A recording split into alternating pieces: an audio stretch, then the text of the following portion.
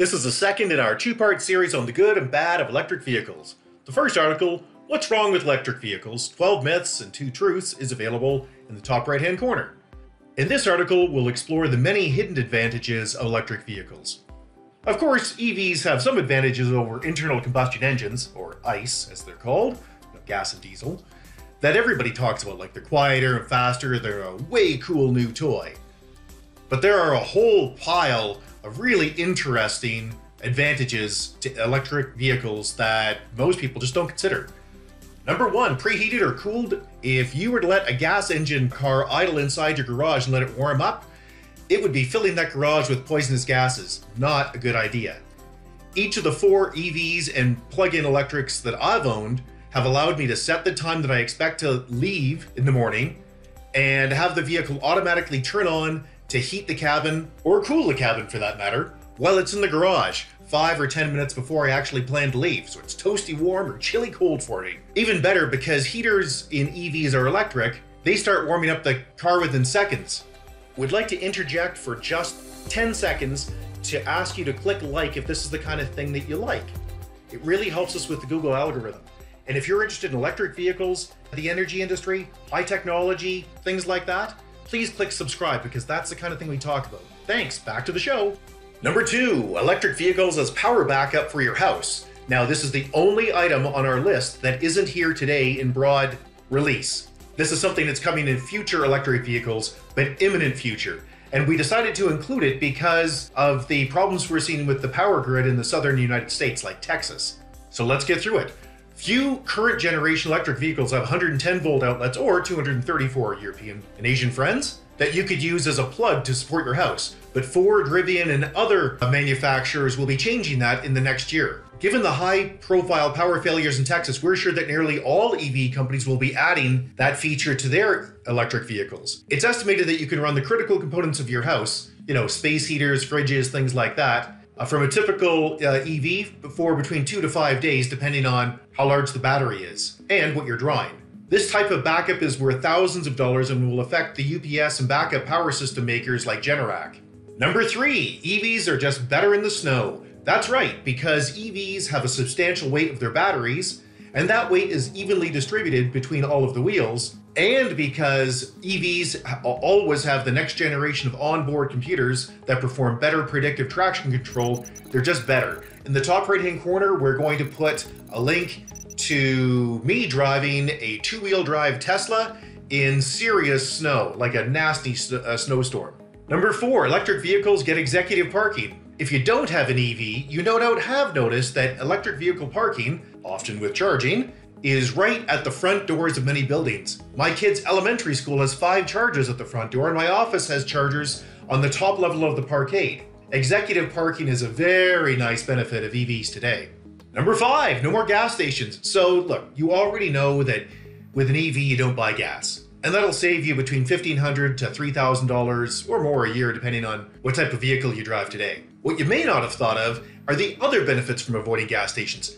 Most notably, time, cold, and panic. So as far as time goes, look, it takes about 5 minutes to fill up your car. And that doesn't include the time it takes to get there or to wait in line. So if we average 10 minutes per week traveling to get gas and filling up, that's about 9 hours of your life that you just lost. Not having to fill up the tank every week and freezing your hands off in the winter is certainly a nice feature. And the last thing here is panic. Have you ever noticed that it always seems that you're short of gas whenever you're in a hurry? But because electric vehicles are nearly always full because they're charged at home or the office, that's just not an issue anymore. Number 6, free green electricity at home. One of the arguments against EVs is that the sources of energy in your local area could be coal. While it's still much better than gasoline, it's terrible for the environment. What many people do not know is that coal-fired electric power generation has been collapsing over the last decade. Also, almost nobody talks about the fact that between a third and a half of electric vehicle owners have solar panels at their house. In Calgary, where I live, 80% of the electricity comes from natural gas and 20% from wind. But I get a lot of my juice from my solar panels. Number 7, no more engine warm-up idling. Unless you like hearing metal on metal and the screaming of fan belts, it's a bad idea to drive a gas or diesel engine in cold weather without letting it idle for a few minutes to warm up. In an EV, no moving parts, just get in and go. Number 8, total cost of ownership. Buying an electric vehicle today costs more upfront. But in the echo chamber that is the electric vehicle world, everybody knows that electric vehicles cost less with the total cost of ownership. But that just hasn't resonated with average consumers yet. There are a pile of YouTube channels and articles, including some of ours, that explain the total cost of ownership is less because there's virtually no maintenance. You have virtually no downtime. You don't require expensive gas or diesel, and you even have lower insurance rates. Number 9, electric vehicles have next-gen tech. Nearly all electric vehicles come with next-generation cool technology. This is one of the ways EV manufacturers justify that higher upfront purchase price. Even my base Tesla Model 3 comes with autopilot, automatic high beams, rain-sensing wipers, and completely keyless entry and ignition. And I mean completely keyless, not even a fob required.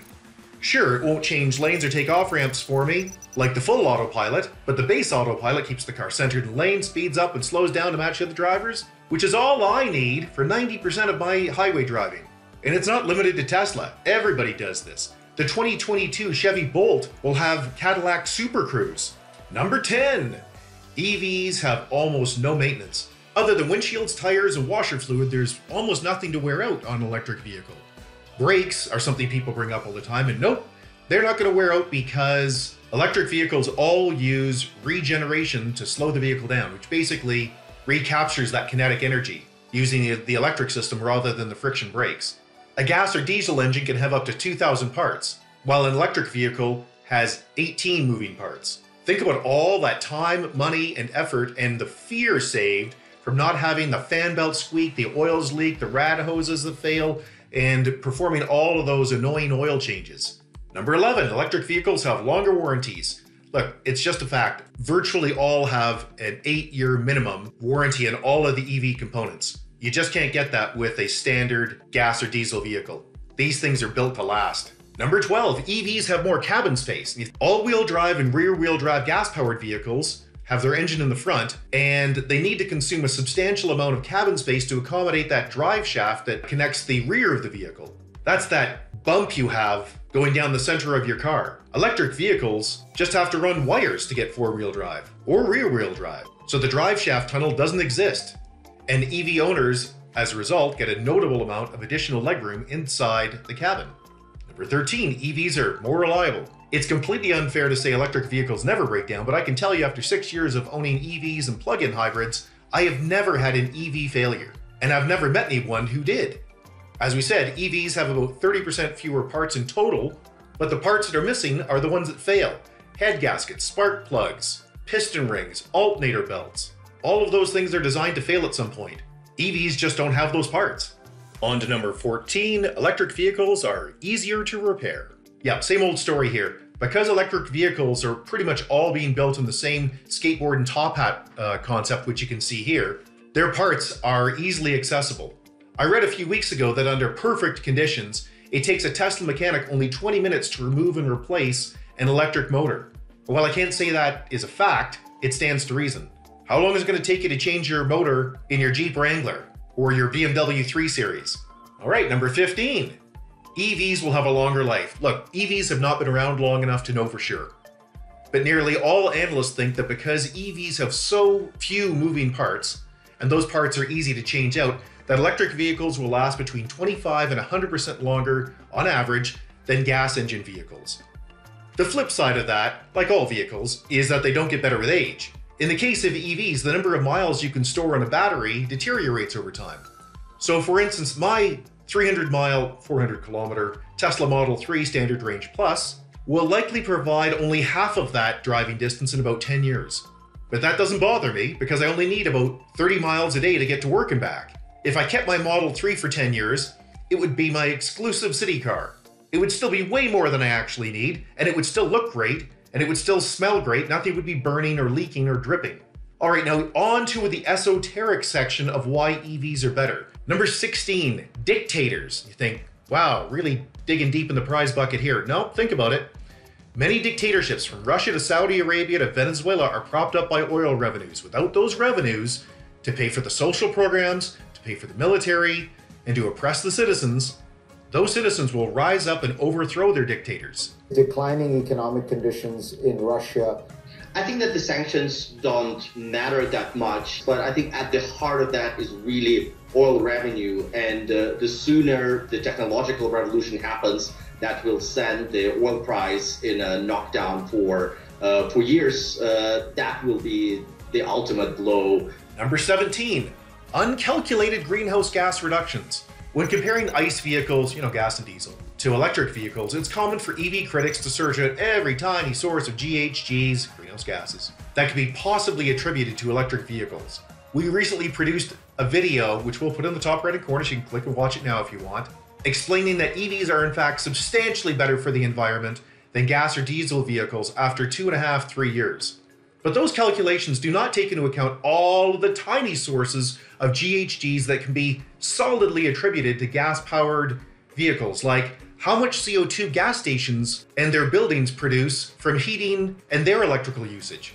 What about the volume of greenhouse gases produced by the gas tanker trucks required to fill those gas stations up? And what about the amount of greenhouse gases and garbage produced by the manufacturing, packaging, and distribution of all those disposable parts?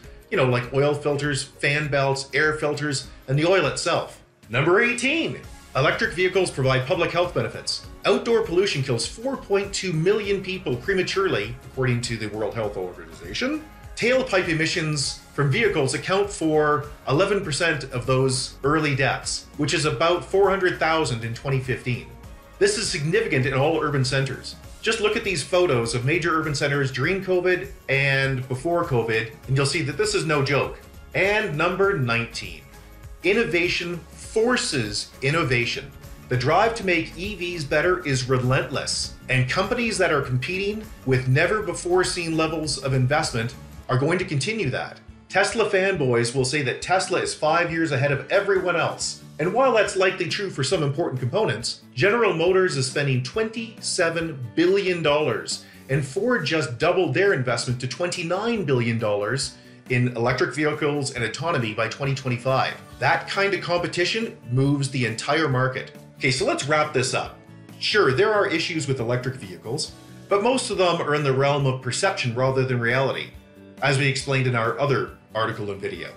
However, there are a few important use cases in which EVs don't compete. If you own only one vehicle and have frequent long-distance drives off of major highways, if you don't have the upfront purchase money, or if you live in an apartment building and can't charge up at home or office, an electric vehicle probably isn't the best choice for you.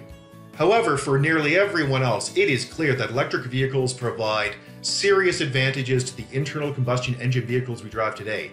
To deny that is just to deny that the sun's coming up in the morning. By the mid-2020s, the upfront purchase price of EVs will match that of ICE vehicles, and by the end of the decade, most apartments and most off-the-beaten-path roads will have proper fast DC chargers ready to take care of those odd use cases. EVs are coming, and if you're a car person, or you're politically concerned or environmentally minded, wow, that's a very good thing.